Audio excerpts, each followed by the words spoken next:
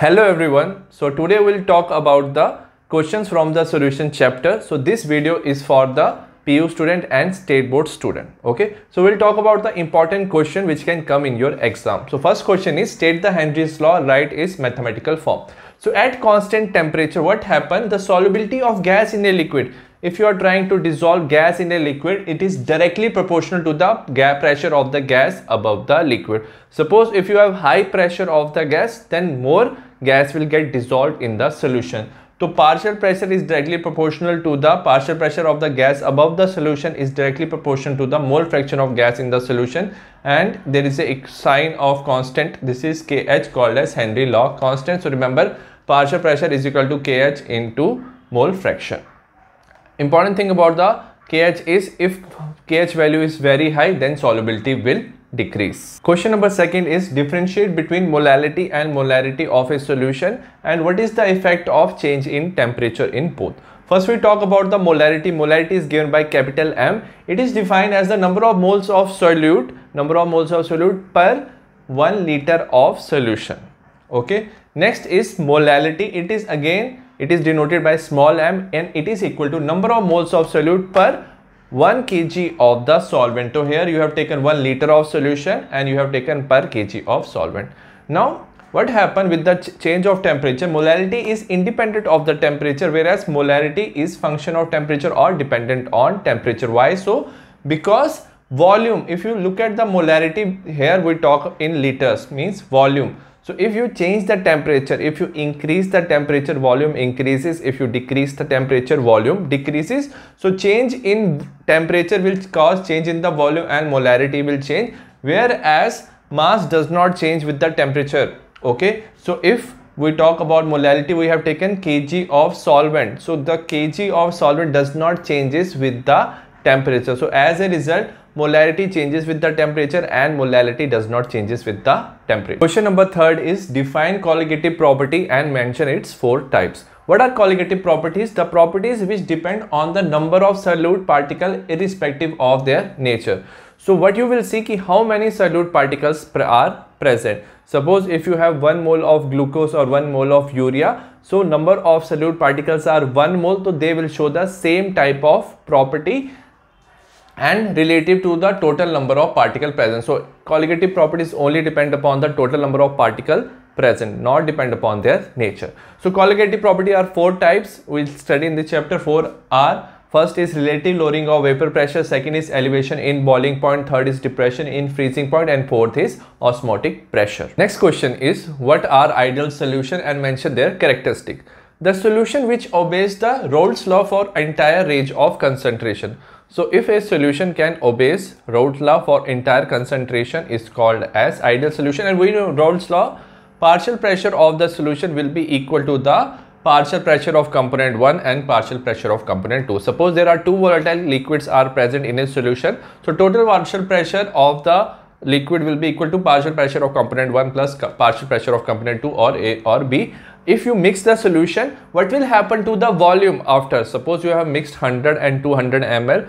After mixing, volume will remain 300. So mixing of delta V of mixing will remain same. So there is no change in volume. Similarly, the heat after mixing will remain same. There is no change in the heat will happen. So there is no change in enthalpy. If we talk about the force of attraction, suppose we have 2 component A and B. The force of attraction between the A is intramolecular force of attraction, between B is intramolecular force of attraction, will be equal to the intermolecular force of attraction between the A and the B. Question number 5 is define the following term: mole fraction, isotonic solution, and Van Hoff factor. So what is mole fraction? Mole fraction is defined as the ratio of number of moles of one component. So we can talk about any component of the solution which is solute or solvent. You can take one component divided by the total number of moles of all component in a solution. Okay. So suppose we are talking about solute. So number of moles of solute divided by total number of solutes of solute plus as well as solvent. Number of moles of solute as well as solvent will give you mole fraction. Next is called as isotonic solution. When 2 solutions are said to be isotonic when they exert same osmotic pressure. So when two solutions have same amount of osmotic pressure, then there is no flow of solvent will happen from one solution to the another. These are called as isotonic solution, and it happens when they have same molar concentration. So suppose two solutions have same molar concentration, so then they are called as isotonic. Next is Van 't Hoff factor. It is defined as the ratio of the normal molecular mass to the observed normal, which you have calculated, and what molecular mass you are observing is called as Van 't Hoff factor. So I is equal to normal mass by abnormal mass, or it is also equal to the observed colligative properties divided by the calculated colligative properties. Question number 6 is difference between non-ideal solution with positive deviation and negative deviation from Raoult's law. So how you differentiate between the positive deviation non-ideal solution from the negative deviation non-ideal solution? So remember, so first we talk about positive deviation. In this solution, AB interaction. So AB means intermolecular force of attraction. Suppose you have two solution A and B and you have mixed it. The force of attraction between A and B is weaker than the force of attraction between the AA and BB. Whereas in negative deviation, the force of attraction between AB, so intermolecular force of attraction is stronger than the force of attraction between AA and BB, intramolecular force of attraction. Next we talk about the pressure, because here what is happening, the molecules are separate, they are not interacting with each other. As a result, total pressure what happen increases. So total pressure is greater than the pressure of the individual component, but here molecules are interacting with each other, the pressure is less than the individual pressure of each component. Because gases are far away from each other, the volume is increasing after mixing, whereas here volume is decreasing after mixing. Here heat is absorbed, so this is endothermic process, and in this process heat is released, so it is negative. Next, for positive deviation, example is ethanol and acetone, and for negative deviation, example is phenol and aniline. Question number 7 is reverse osmosis and its application. So what is reverse osmosis? Movement of solvent particle from higher concentration to lower concentration through semi-permeable membrane when pressure applied is greater than the osmotic pressure. What it means? Suppose you have high concentration solution, salt water is there, and this is low concentration solution, which is fresh water. Normally, when you are connected it with this semi-permeable membrane, water should move from the fresh water to the sea water. But what you have done, so in this sea water, because of the concentration of salt, pressure is there, that is called as osmotic pressure. You have applied a reverse pressure. Okay, you have applied a pressure outside which is more than the osmotic pressure. As a result, water movement start happening in a reverse direction from the salt to the fresh water. Okay, so this movement of solvent particle from higher concentration from salt solution to the fresh water through semi-permeable membrane when pressure applied is greater than the osmotic pressure. So this is called as reverse osmosis. And because of reverse osmosis, you can do desalination of water. You can remove the salts from the water. Suppose you have a salt water and fresh water, what you can do, pure water is squeezed out from the sea water through the membrane. Same process you will do, you will apply pressure greater than the osmotic pressure, and remember the membrane you use is called cellulose acetate membrane you will use. Question number 8 is, what is azeotrope? Define azeotrope. What type of azeotrope is found by the positive deviation from the Raoult's law, and give example. So what are azeotropes? They are the binary mixture. Binary mixture means there is one solute or one solvent in present and having same composition in the liquid as well as vapor phase. So suppose you have two components A and B. So in the liquid phase you have certain percentage composition, whereas in the vapor phase also you have same composition. So when they are the solution having same composition in the liquid as well as vapor phase and they boils at a constant temperature, so these type of solutions are called as azeotrope. So when you have positive deviation, remember, because of positive deviation pressure increases, and because of increase of pressure you get minimum boiling azeotrope. So they can boil at the low temperature, and then examples are ethanol and water. Question number 9 is, derive the equation to calculate the molecular mass of unknown substance. Okay, unknown solute they have given using Raoult's law of relative lowering of vapor pressure. So what it means, this unknown solute can dissolve in the solution but it cannot form vapors. Okay, it is non-volatile solute. So according to the Raoult's law, you have to remember this law. relative lowering of vapor pressure is equal to the mole fraction of solute. So P naught minus P divided by P naught is equal to the mole fraction of the solute. So here we have taken chi B. So P naught is the vapor pressure of pure component minus, which is the vapor pressure now, divided by vapor pressure of pure component minus chi B is nothing but mole fraction of the solute. So we can take P naught minus P divided by P naught. So NB, number of moles of B divided by total number of moles of A and B. A is the solvent. So suppose you have taken very dilute solution. For very dilute solution, there is lot of solvent as compared to solute. So Na will be far greater. So this equation you can ignore NB when it is adding. So P naught minus P by P naught become Na by NB. Then you can substitute the value for NB. Number of moles is equal to weight of the substance B divided by molar mass, number of moles of A, weight of the substance A, molar mass of A. So using this formula you can find the MB, molar mass of the substance, which is unknown. So WB into MA divided by WA into P naught A divided by P naught A minus P. Question number 10th is, human blood has a osmotic pressure of 7.2 atmosphere at body temperature, which is 37 degrees Celsius. You have to calculate the concentration of the solute present in the blood, and they have given the value of the R, which is 0.0821 liters atmosphere per Kelvin. First we talk about the osmotic pressure is equal to CRT. C is the concentration, and we will talk concentration in terms of molarity. Molarity is number of moles per liter of the solution. Here in the question they have already given the pressure is equal to 7.2, temperature is given as 37 degrees Celsius. So you have to write in Kelvin, 37 plus 273 is 310, and R value is given, it is 0.0821. So remember, whenever in the question it is given in liters, so you have to use 0.0821. You substitute the value. So 7.2 is equal to C 0.082 into 310. So C will be equal to 7.2 divided by 0.082 into 310. So the answer for the concentration will be equal to 0.2828. Okay, and you have to write in terms of molarity. Molarity is number of moles per liter of the solution.